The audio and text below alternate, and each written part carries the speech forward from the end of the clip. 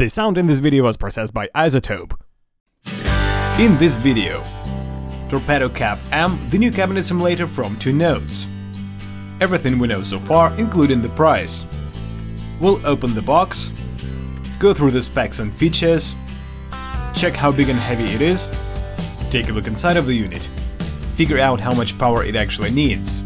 We'll go through all the menus and functions, listen to what it sounds like, try some different impulses, check all connection options, including the one with the tube amp, measure the latency, and take a sneak peek at the new software that comes with it. And it's all coming up right now. Hello everyone, here is Max, and today I've got something really big for you. We're gonna be looking at the Torpedo C.A.B, a brand new product from 2 Notes Engineering.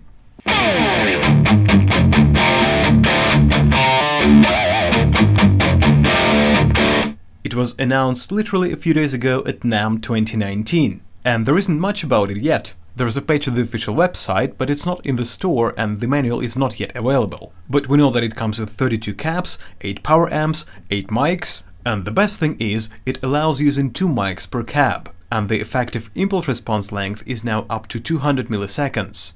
It is much smaller than Torpedo C.A.B, it can be used with an amp, but it's not a load box. It can be placed between the amp and the speaker cabinet and work as a DI. Another great feature is that it can be controlled from a mobile device via Bluetooth. But at this picture you see the old version of the remote software. The new one is not yet released. Here you can also find the list of cabinets coming with Torpedo C.A.B. As I mentioned before, the device was just announced, and the only place where it is listed for sale at the moment is Undertons, and the price is £269 UK. So we can probably expect it to be around $300 US or euros. As soon as it will be listed in Thomann, I'll give you a link to it in the description below. Well, my unit is actually a pre-sale prototype, as you can see on the box, but I like to think of it as of a once-in-a-lifetime special edition. With that said, when you get your unit, it will come in a much fancier box than this, so just ignore this packaging for now. Inside you'll find a power supply, which provides 12 volts 1 amp, USB cable, micro USB to USB. This is to connect C.A.B to a computer for remote control or firmware updates. There is also an option to use C.A.B as a micro SD card reader when connected to a computer. As you can see, I have no manual here, but you will for sure get one with your unit. So here's the device, let's unwrap it and remove the protective foils. Oh, I love that! Okay, let's take a close look at the unit. Here on the top we've got a screen and 2 knobs. I'll show you later what they do. On the left side there's a headphones output, auxiliary input, DI XLR output with a ground lift switch and a line output. On the right side there is an input, and here you can connect your instrument or your preamp or even your amp, placing C.A.B amp between your amp and a speaker cabinet. And if you do so, there is a reminder for you: when using an amp, always keep a cabinet connected to speaker output. This is because C.A.B amp is not a load box, and your tube amp will require some load connected to it in order to work properly. So don't forget about connecting a load box or a cabinet in here if you're using C.A.B amp with a power amp.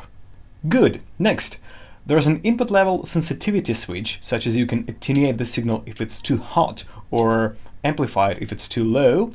A USB connector to connect to your computer or whatever.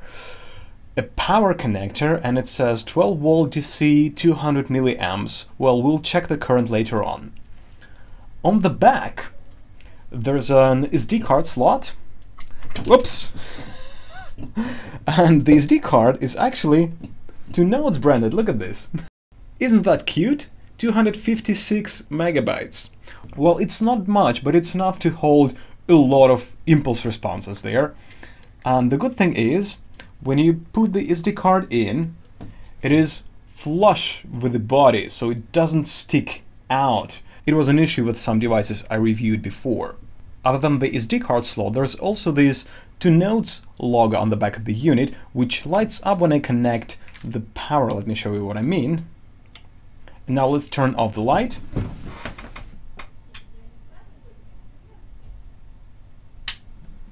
Okay, what else do we have here? There is nothing on the front. On the bottom there are rubber feet and a label that says that it is designed and engineered somewhere in France and made in China.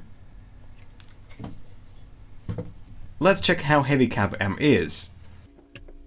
It's 440 grams, or almost a pound, which is much heavier than a standard modern pedal, but actually it's just a little bit heavier than a metal zone, or a little lighter than a tube screamer. C.A.B is significantly smaller than its predecessor Torpedo C.A.B, and here is how it compares to other pedals. It is a little bit wider and a little bit taller than these three. We can also compare it to one of the Li preamps, which is pretty much twice as big as C.A.B. Look at this.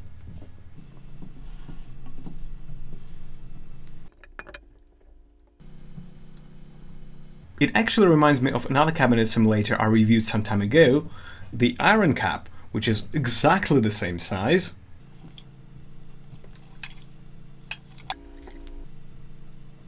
And here's the weak spot I've mentioned earlier, the SD card that sticks out of the enclosure.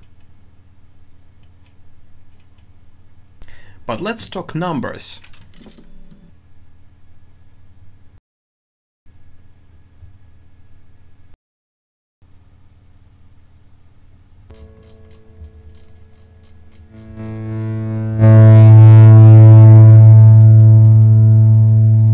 If I press any of the buttons, the device will go into the editing mode, where I can turn on or off individual blocks, like power amp, mic, EQ, reverb, adjust the preset volume level, save the preset, or change global settings.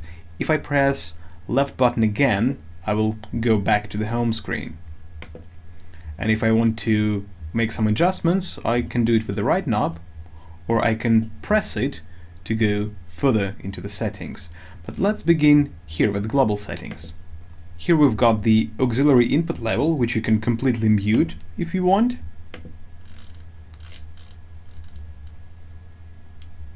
This is interesting. Latency settings. Now it is set to 3.5 milliseconds, but you can reduce it down to 2.2 milliseconds.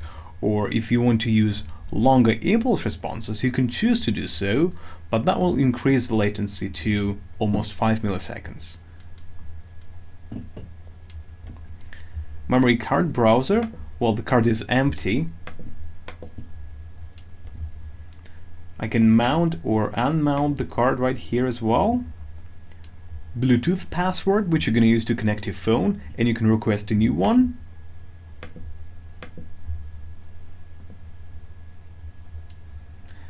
Display brightness, screensaver settings, which is now set to dim after 10 seconds, which you can see right now. Or you can choose another option, for example sleep, which will turn off the display automatically if you're not using the device for, let's say, 3 seconds. Just like this. And there's also animation, which looks like a real screensaver actually. Or you can choose to keep it always on. Here you can see if any remote connection is active right now, for example Bluetooth or USB, and at the last page you'll find firmware version and serial number. You can always go back by pressing the left knob. As I mentioned before, there are 3 different modes: simulation, arcade, and IR loader, and as I switch between them, you can see that those icons are changing as well. You can use these icons as shortcuts to go directly to the settings of the corresponding block. I'll just go one level deeper and scroll through parameters to show you what it looks like. For example, you have 1, 2, 3, 4, 5, 6, 7, 8 different power amp models you can choose from, and 2 different types. This is just the output level, depth, and presence. Here you can choose one of 32 virtual cabinets which come with Torpedo C.A.B.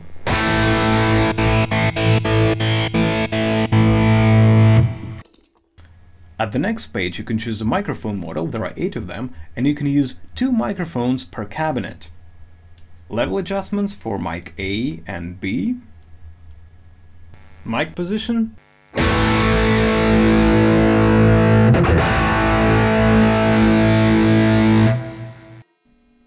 Distance.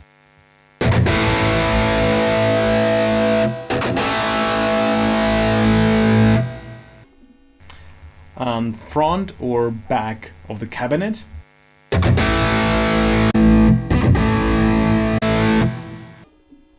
The same for microphone B. EQ. There are 3 different modes for guitar, bass, and custom. Custom is fully adjustable. For guitar we've got 1, 2, 3, 4, 5 bands.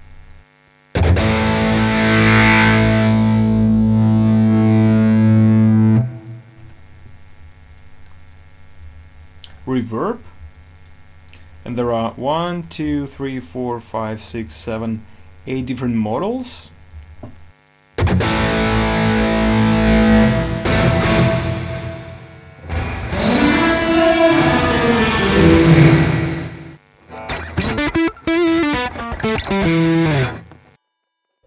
Preset level, and that's it.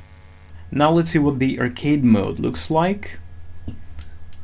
Different kinds of icons right now, but if I go, if I go inside, I will probably see different parameters a little bit. Yeah.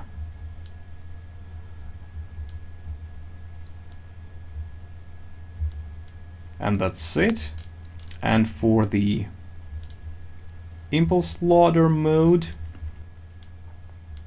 you can actually pick an impulse file for mic A and mic B, and everything else is pretty much the same.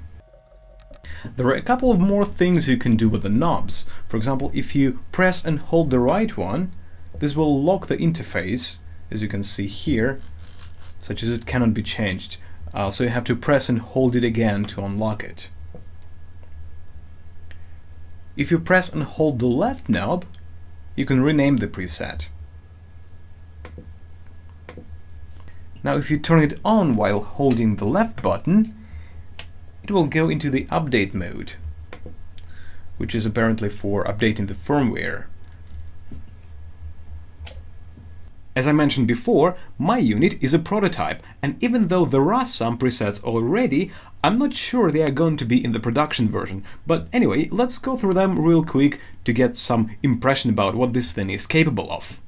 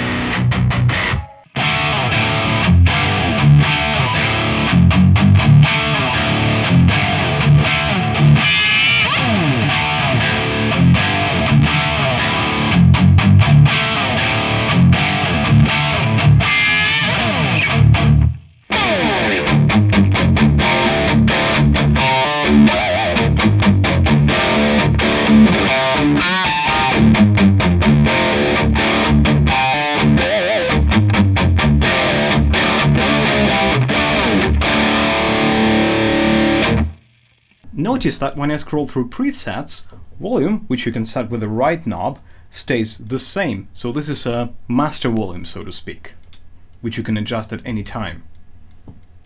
Okay, now I want to try to load some impulse responses from the SD card just to check how it works.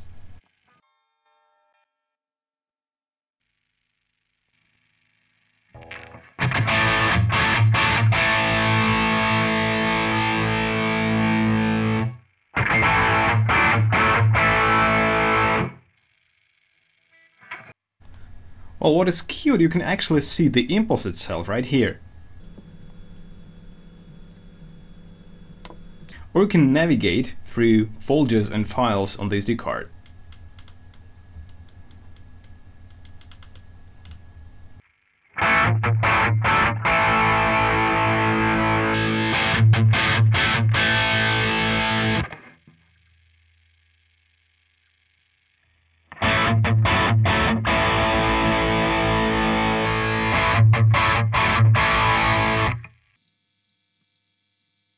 Let's talk about the outputs. I was using this line output this whole time, and this is actually a balanced output, and I was using a balanced cable. But you can also use a regular cable like this, it's just that the output level will be a little bit lower. You can also go with the XLR, the sound is going to be the same.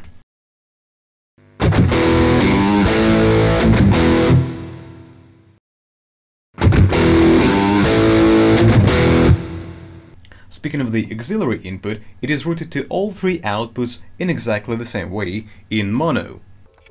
Here it is with the line output. And you can always control the volume in the settings. Or you can also mute it completely.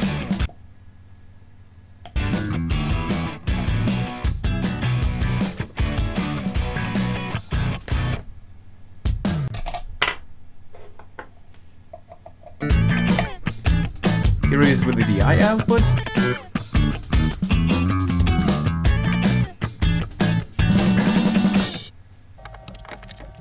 And here it is with the headphones output. And even though this is a stereo track, the headphones output is mono, and this is what you hear.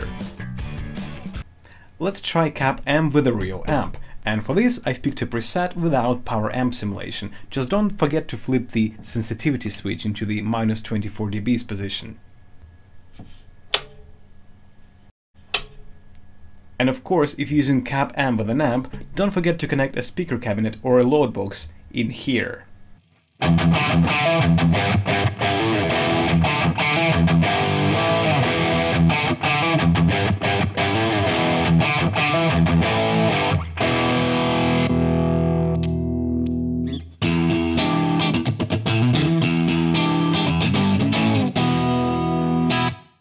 The shortest possible latency with Torpedo C.A.B is 2.2 milliseconds, but on this channel we double check things, so let's measure it.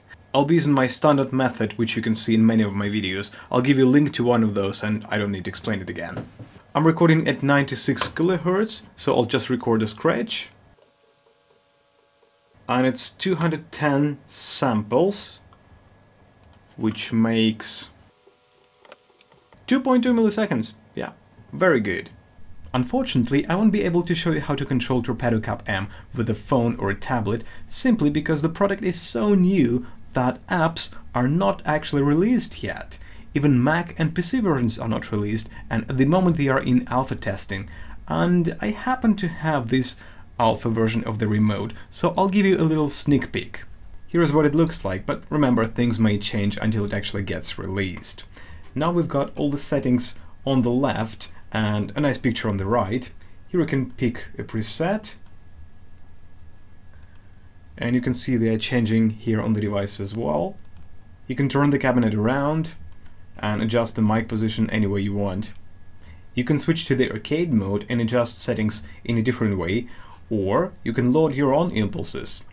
And it's actually working. Whatever I'm doing here actually changes settings in the device, or if I change it here on the device, that will also change it in the remote.